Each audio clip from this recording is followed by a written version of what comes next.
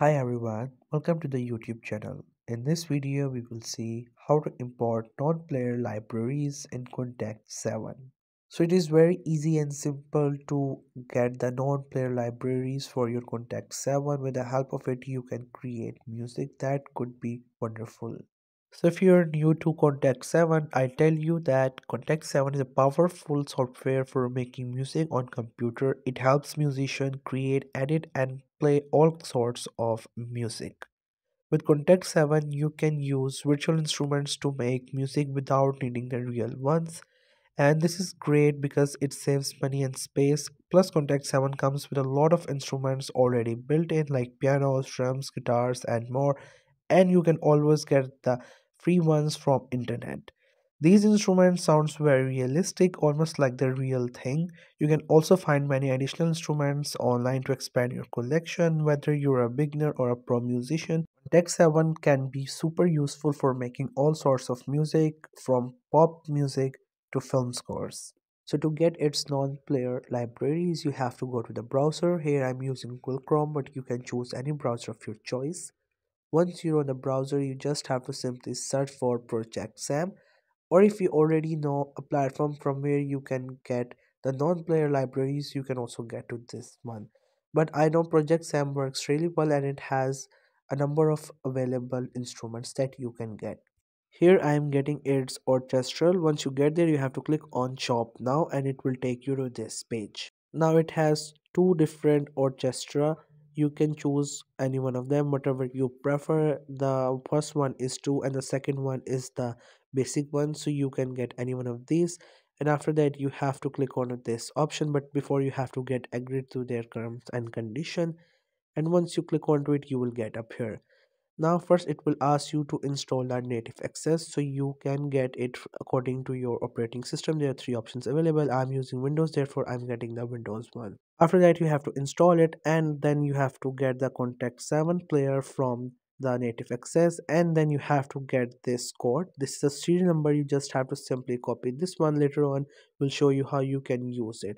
So once you copy it, and now you just have to simply go and open the native access. Once you get there and open a native access, on the left side you can see we have this option which says add serial. It also has a plus icon with it. You just have to simply click onto it, and after that you just have to simply paste that code that we just copied.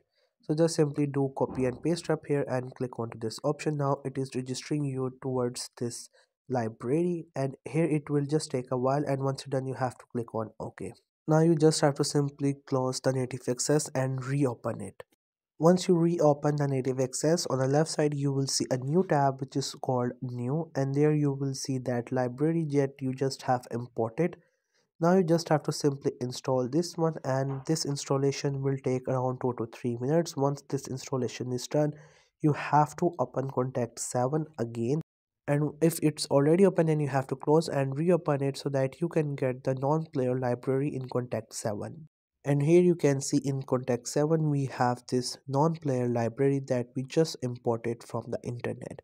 Likewise, you can choose any kind of non-player library of your choice and you will get into your Kontakt 7. Now once you have it, you can start creating music with the help of that non-player libraries, and you can also use it for your any purpose. So the process is same. You first have to simply download the native access. Once you have downloaded, install it, and after that you have to get Kontakt 7 from it. Once you have it, you have to go to the browser and search for Project Sam, or if you used any of the platforms before, you can also get there. Once you get there, you will see a code there. You have to copy that code of that instrument or that library. You have to get back to native access and add it into add serial, and after that it will register yourself with that library, and after that you have to install it. Once you install it, you will find that library in your Kontakt 7. Here I imported the orchestra too, but you can get the plain orchestra, or if you have any other libraries that you want to get, you just have to simply search for it. Once you find, you can just simply get them in your Kontakt 7.